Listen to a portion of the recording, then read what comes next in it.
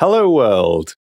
As the track count in your projects starts to grow, navigating the project can become a real headache and can even put you off working on it altogether.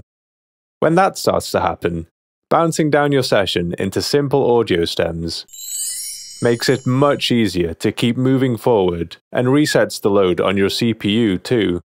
In this video, I'll take you through the simple steps on how to do this in Ableton, along with lots of handy tips along the way. Let's get started.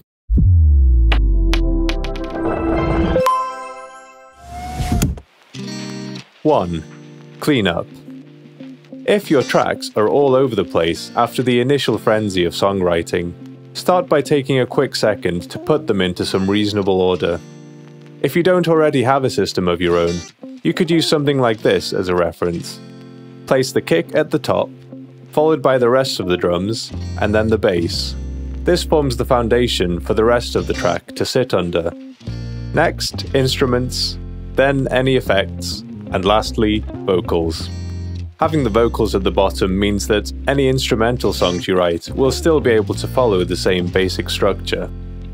Color-wise, I just apply the rainbow colors to this structure, so the kick at the top is in red, drums in orange, all the way down to vocals at the bottom in violet.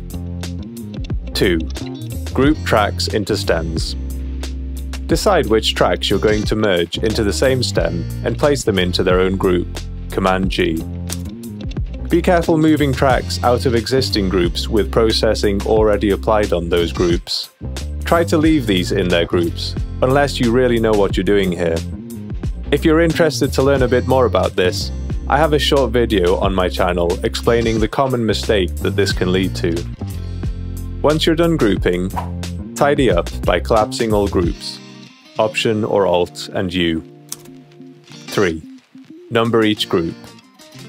So that your stems keep the same order when you pull them back in, rename each group to start with the number of the group. To do this quickly, just click on the first group, hit Command R to rename it, and jump straight to the next group by hitting Tab.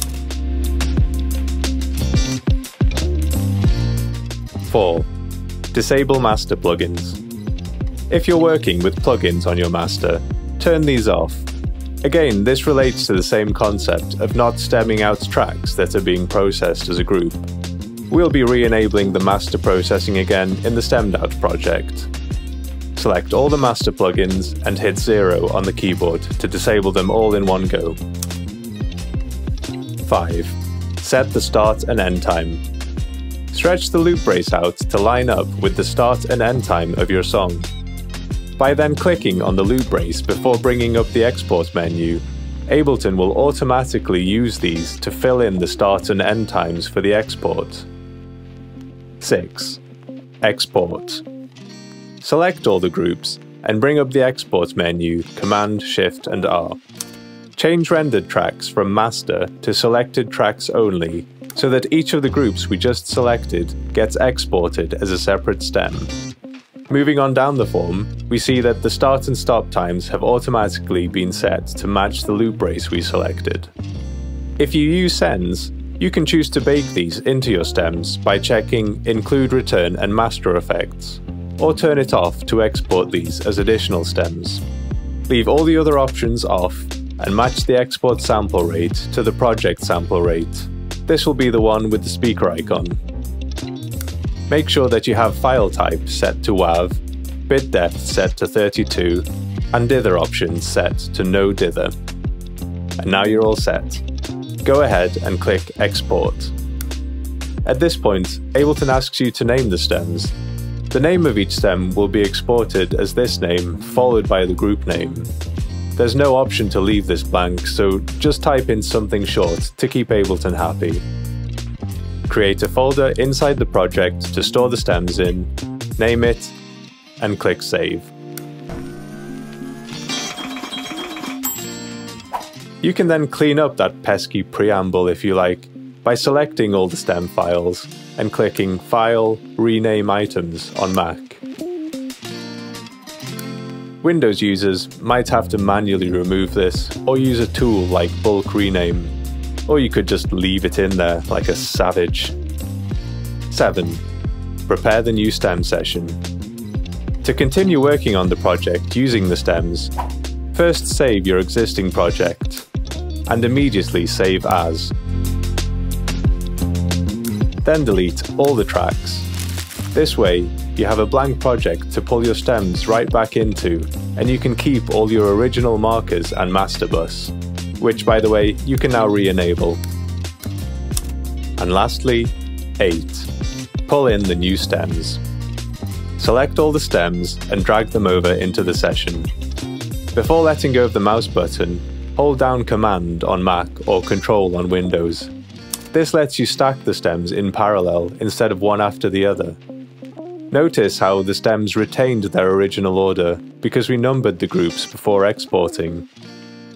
From here, you can restore the original color coding to the tracks and propagate these out to the stems by selecting them all, right-clicking and selecting Assign Track Color to Clips. One final step you could carry out to make your project even more clear is to strip out the silence.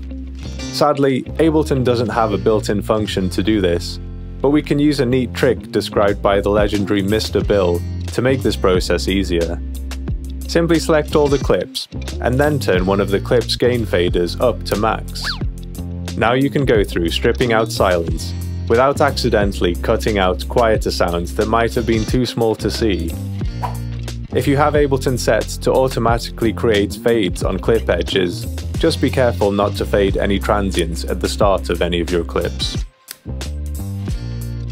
Once you're done stripping out silence, simply select all the clips again and reset the volumes by double-clicking on the clip volume. And there you have it. If later down the line you decide that you need the full group of one of the stems, it's as simple as going to the previously saved project in the browser and dragging it straight in. So you still have that flexibility if you need it. I've put together a concise one-page cheat sheet with these steps, which you can quickly refer to at any time whenever you're exporting stems. There's a link in the description below. Click.